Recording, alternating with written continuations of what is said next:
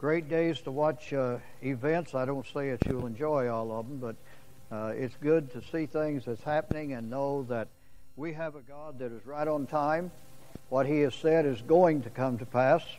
Nothing can stop it, and it's our responsibility to watch. Jesus said, "Beware, lest these days come upon you unaware."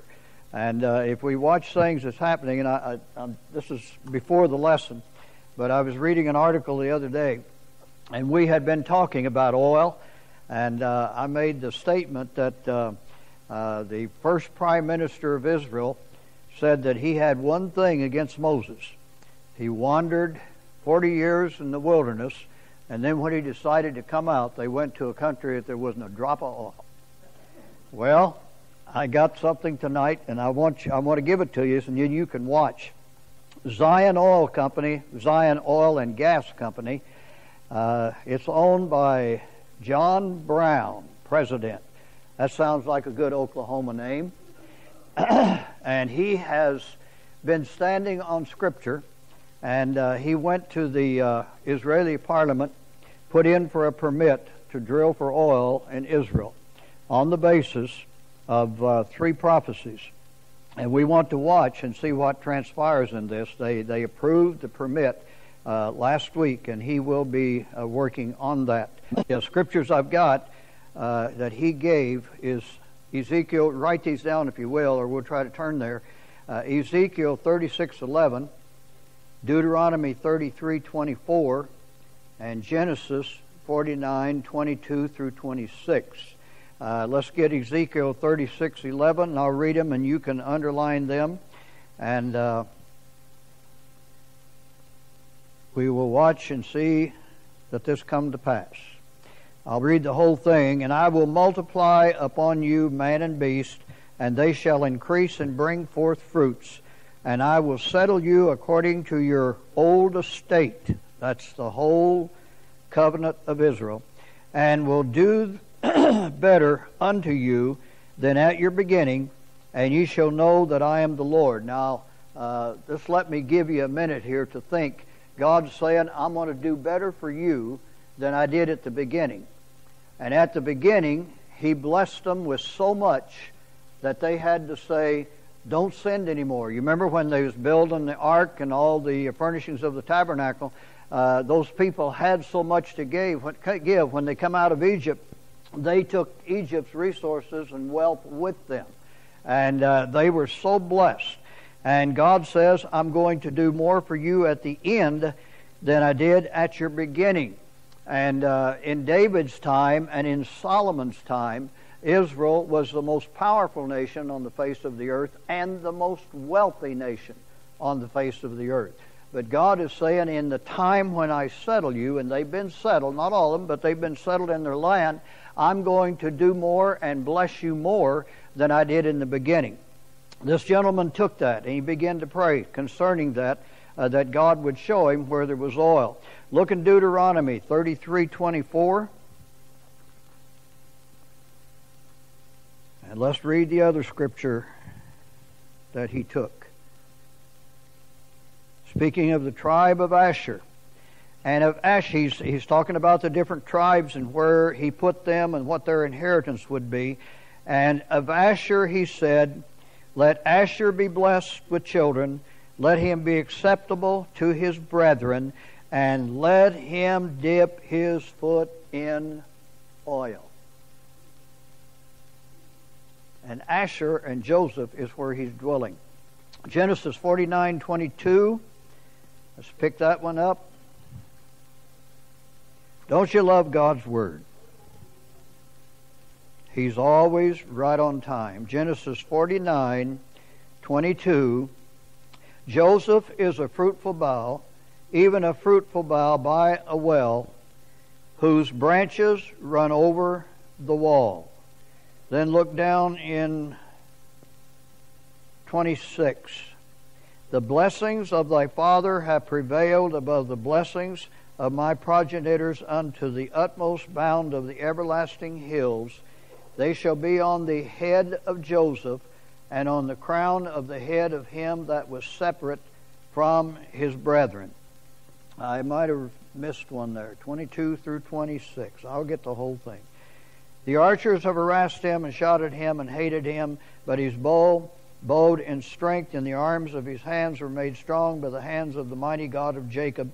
And there is the shepherd, the stone of Israel. By the God of thy father who shall help thee, and by the Almighty who shall bless thee with blessings of heaven above blessings, listen to this, of the deep that lieth under blessings of the breasts and of the womb. He's talking about the depths of the earth. And oil is the deepest thing in the earth, oil and coal. Everything else lays on bedrock. Oil and coal formulates under bedrock. So these are some things that you could be watching for. And if God said it, it's in the book. And if He's putting His faith in that, it will come to pass. Okay, let's go to 2 Peter tonight, 1 and 21.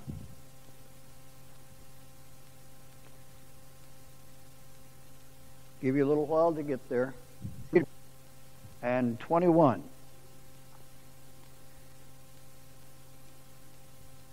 For the prophecy came not at any time by the will of men. I'll read that again. For the prophecy came not at any time by the will of man, but holy men of God spoke as they were moved by the Holy Spirit. Have you ever talked to someone and they tell you that the Old Testament is not relevant to today? And then they will tell you that the Old Testament contradicts itself and we can only go by the New Testament. Well, let me tell you something. The Old Testament is prophecy, as we just read. The New Testament is the history of that prophecy. The first thing that we have in Scripture is Genesis 3:15 and 16. That's the first prophecy God gave, and Jesus Christ fulfilled that. You can't ask for a better prophetic word to be given and a better historical event to fulfill it. And that is just what prophecy is. It is history predicted. And I want to talk to you tonight for a while on the wonders of prophecy. We can read the Old Testament, and it's wonderful. We read what God says through the mouths of holy men that were anointed of the Holy Ghost, like Peter said.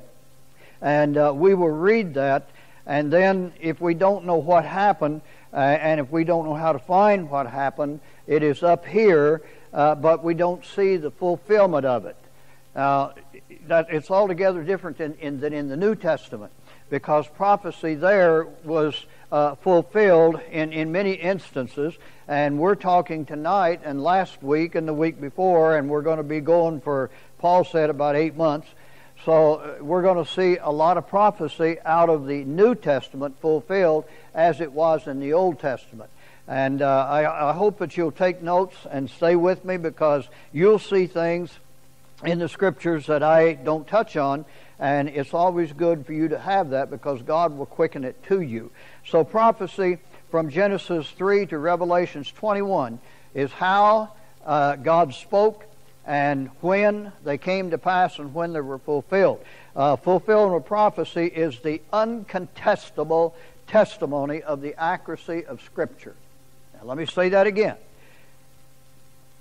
Fulfillment of prophecy, God has said, is the uncontested, unrefutable testimony to the accuracy of Scripture. Give you an example. Jesus coming in the likeness of sinful flesh fulfilled more prophecies concerning Him in the Old Testament than is concerning Him in the New Testament. So His coming was prophesied, and when He did come, the events that transpired in His life was the history that backed up the prophecy in the Old Testament. This is why we're concerned about prophecy. We can go to where it is written and given, and then we can go and find in history where it actually took place. And anyone that tries to refute what you say, just a minute, I've got it right here in black and white where it actually took place. So it's good to know what God has said, but it's also good to know how He brought it to pass. And He is so perfected in what He says. We'll deal with that a little bit tonight and next week. But what He says is in just detail, very clear detail. And 400-500 later, 200-300 years later, it comes to pass, and it is exactly like He said that it would come to pass. Even the same words, the same material, or whatever. God has not left Himself without witness. Prophecy, like I read in Peter 2:121, prophecy is God speaking through men and God making it good. Now, God can take a man. We read as prophets in the Old Testament, and people say, well, I can't believe that. He was a sheep herder, or he was a farmer, or he was this or that. It doesn't matter what he was. The fact that he spoke under the anointing of the Holy Ghost is God using a vessel just like you to say what He wants to say to people that have ears to hear. Let them hear, right? So that's what prophecy is. It's God speaking and God making it good. Numbers 23:19, God says, have I not spoken, saith the Lord, and shall I not make it good? You see, if God uses one of us to prophesy, and it is of the Lord, you are anointed to do so. Once it comes out of your mouth, your responsibility is done. You don't have to pray that God will make it good. You don't have to worry about it coming to pass. You have fulfilled your purpose, which is the vessel of the Holy Spirit, and God is on the line to make it come to pass. That's the good part of it. Prophetic words of God and their fulfillment are the divine proof of the authenticity of Scripture. And I wish you would remember that. If you run into an agnostic or an unbeliever or a skeptic or whatever, and he criticizes the Word of God, have something in the New Testament to show him or her, and then go back and say, just let me show you where that actually was spoken of God. And it came to pass. So that's what the prophetic or the historical responsibility is. It's to take back and go back to where it was actually given. The divine proof of the authenticity of the Scripture is the prophetic words of countries and cities, mentioned many times in Scripture. And He fulfilled prophecy and witnessed to it by history. How and when did it come to pass? It'll come to pass over years, as I said a moment ago. He might give it, and it might be 400 years before it comes to pass. But when it does, it is exactly like He said it would be. Don't we serve a great God? He doesn't forget. He didn't go to sleep somewhere waiting for somebody to wake Him up. He is always on time. He is always on target. What He said will come to pass, and I'm glad I know Him. Hallelujah. So prophecies that are broad and cover many years of time, and I'll give you a few of them that did, is concerning Israel. We've been talking about how long Persia, Nineveh, Jerusalem, Damascus, Tyre, Sidon, Memphis, Thebes, and other people and places. It took a long time for what God said would come to pass, and they were all prophesied by different men, and they were all in different localities, and they were all in different times. Their word is a chain of truth through the Bible that men cannot refute. Landmarks of Scripture. We need them, to know them, and to convince ourselves of the authenticity of prophecy. Also to rebuke the devil and his seed of the lies. Let me say this in passing. You need to read the Old Testament. Say amen, Brother Tilley. Say I do it, Brother Tilley. Well, I lost 2/3 of you there. Because some people find the Old Testament boring. When I first got saved, I always loved to read, and I loved history. And naturally, they started me in Genesis and shoved me and said, start reading. And I did, and I found I had the most exciting book in my hand than you could get. I just loved it. And all those things that God said using men, I didn't understand a lot of it, but I was lost in the Old Testament and the New Testament as well. So we need to know them and these things to convince ourselves and people that we witness to of the authenticity of prophecy. Jesus' resurrection was immediately challenged. Whenever he came and John the Baptist pointed him out as the Son of God, it was immediately challenged. They didn't believe it. They didn't accept it. And it's the first prophecy in Scripture. And it's the last prophecy in Scripture.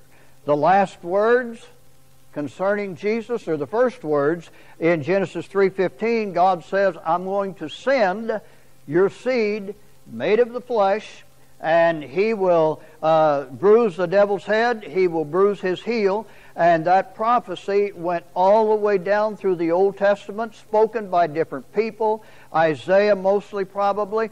David in the Psalms 22 was all about the coming of the Lord, what was going to happen to him. And into the New Testament, into all the books of the New Testament, 66 books talk about him coming, what he was going to do, about his leaving. And the very last words of the book is this: even so, come quickly, Lord Jesus. Now there is a chain, a golden chain of prophecy all the way through the book. I kind of believe that God likes to stir up our imagination. Tells us just a little bit here that's a tidbit, and you've done this with your children, and then just sits back and watches them wait with anticipation, especially around December 25th. I think our Father is kind of like that. So we're going to talk tonight about Egypt. It'll take me, well, I'll go slow. And if we don't get there, I've got some people to help me read tonight because I just had too many. But Egypt was the oldest and one of the major world powers back in the very beginning. And its eminence in science and arts and refined culture and luxury and what's known and remembered by the nation in Scripture. It has the most fulfilled prophecies. Now listen to this. Egypt, as you see it today, you would never know it, but it has more fulfilled prophecies and the most testimonies of fulfilled Old Testament prophecies. That's Egypt, the one we know today.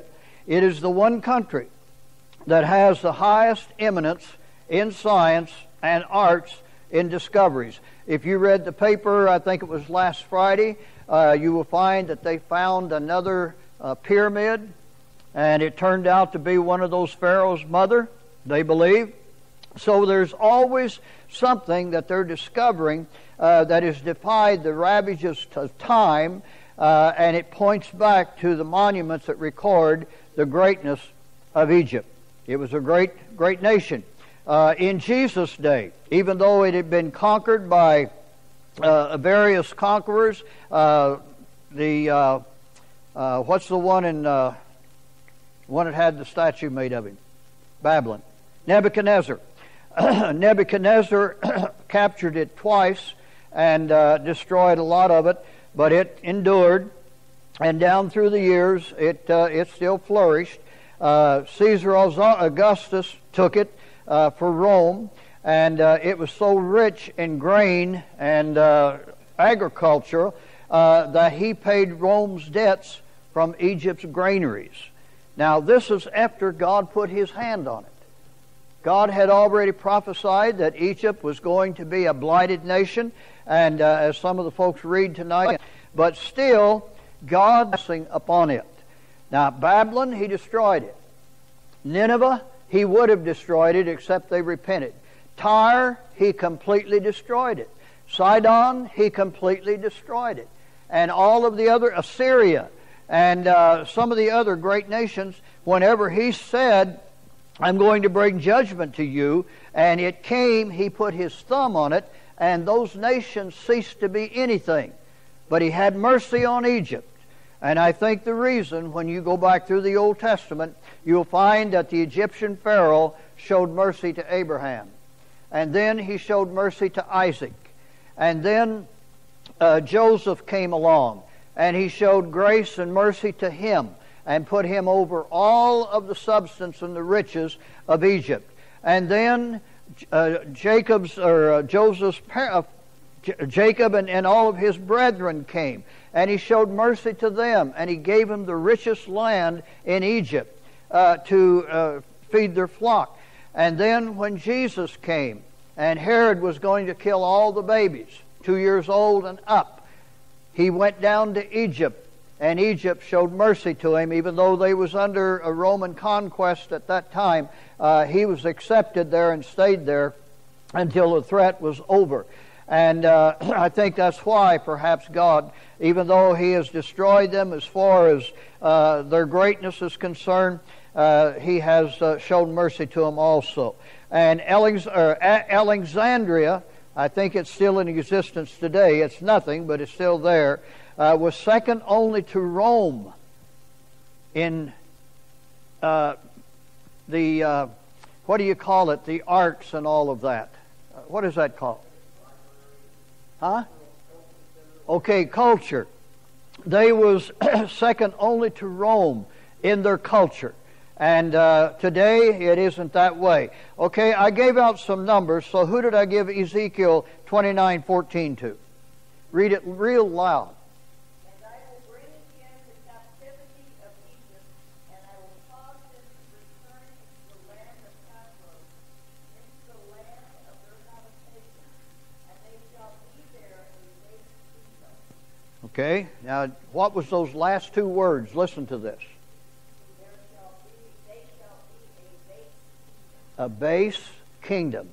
And take what I said a moment ago of what Egypt used to be and what is today. You have a base kingdom. No one wants it. Now, down through the years, it has been conquered by this king and that king and that king and that king, and even different nations in recent years. Up until 1946, it was under the control of the British Empire. And it was a dead weight around every one of their necks. And today they have their freedom, but it's a base nation. To put it bluntly, it's a welfare nation. Our country, the United States, pours millions into it just to keep it afloat. And other nations do as well. So what God has said about it, it came to pass.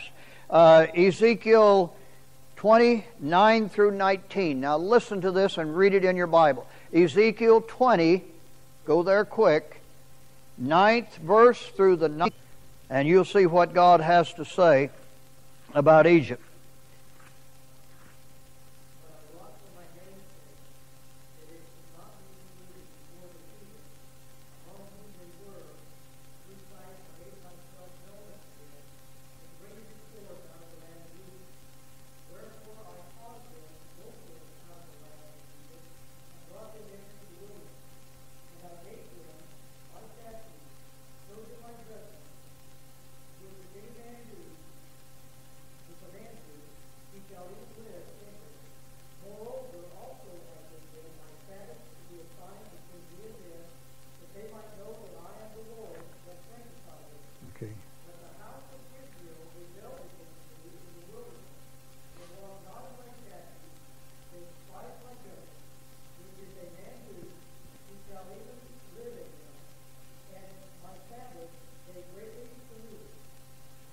Okay.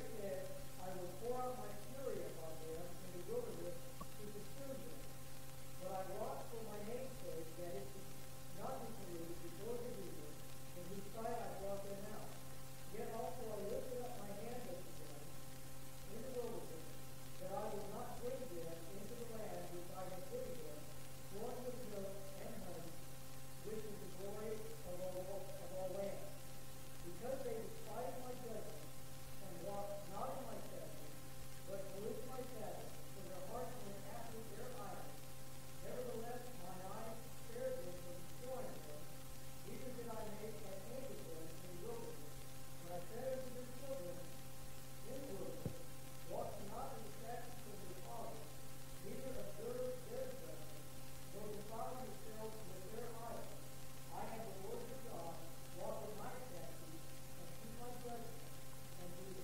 Okay, this is speaking mostly of Israel after God brought them out of Egypt.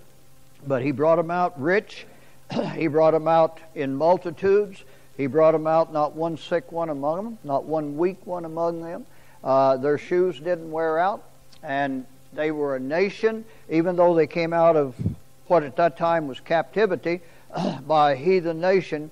God had blessed them, but in doing so, they went back to the practices of what they had learned in Egypt, and that is idolatry. They were rebellious, and you know the story of them being 40 years in the wilderness. They picked that up in Egypt.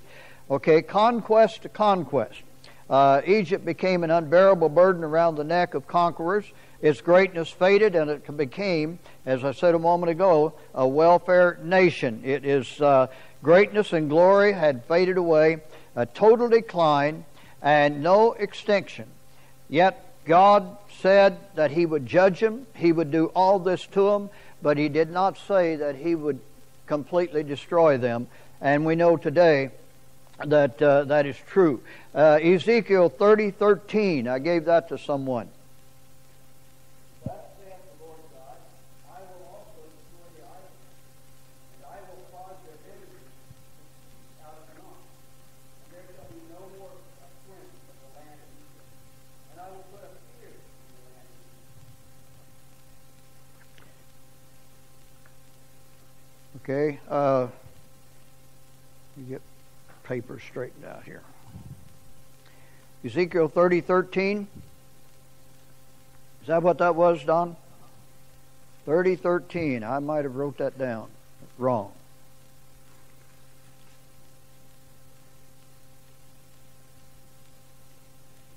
I'm looking for one. Okay, well, we'll go on. I wrote one of those letters down wrong. It'll come back up probably in another page. But Egypt had their capital was Thebes, Thebes, and it was the prince of pride, wealthy city, until 89 BC, and then it was besieged, conquered, and after 3 years of battle, it was completely leveled, and its multitudes were cut off. Egypt was conquered by Nebuchadnezzar, as I said a moment ago, and even though the people returned, but they was never a prominent nation again. I gave someone Ezekiel 30:4 through 6, especially 6. Who did I give that to? Okay.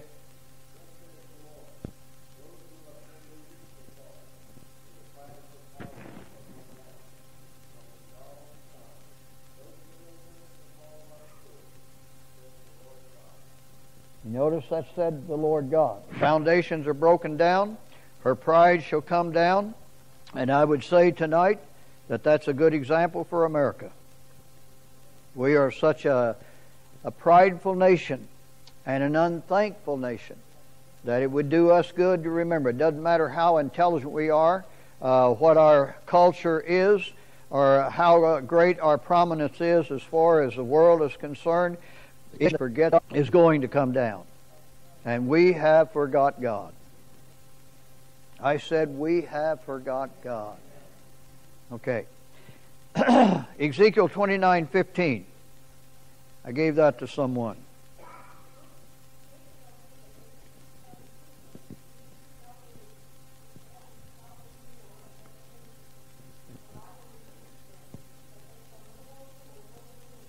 Okay, that's the same part that Wilma was saying. So it's a good example, and God has left it there, I believe, for every nation to see as an example. Rome has came and gone.